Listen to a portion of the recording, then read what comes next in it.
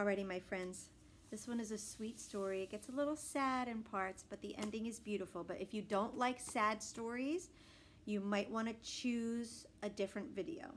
But it is beautiful, and it does have a happy ending, I promise. I would never read you something with a sad ending. So the story is called Pandora, and you can kind of tell just by the cover that it is just beautiful and sweet. And that's Pandora. And this book is so new, it doesn't even have a plastic cover on it yet. But I fell in love when I saw it and just had to get it for you guys. Pandora lived alone in a land of broken things.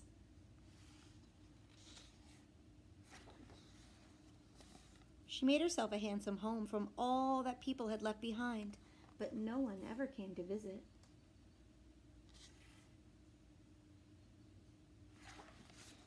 So she spent her time gardening and repairing what she could, bringing lost and forgotten things back to life. And then, one day, something fell from the sky. It was broken too, but Pandora didn't know how to fix it.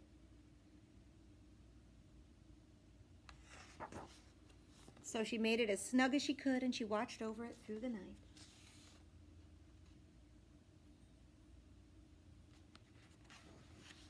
Pandora's guest was a little weak at first, but as the days went by, she grew stronger.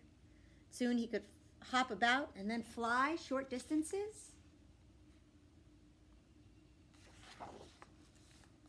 But with gifts from faraway lands, he always came back. Until one day, he didn't. That's his little nest that she had made for him in the box with a feather. Once again, Pandora was alone. And she thought her heart would break.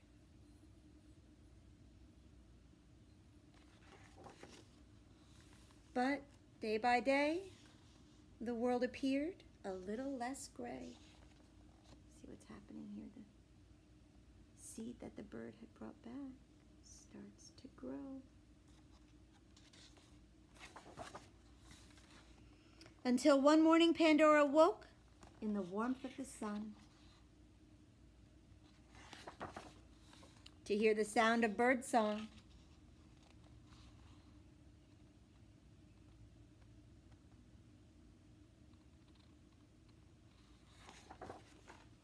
In a land of living things.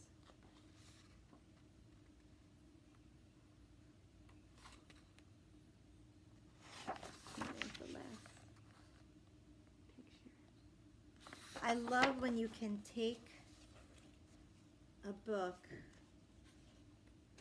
and compare two parts of it. So here was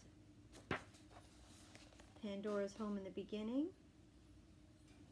and there it is in the end. Isn't that amazing?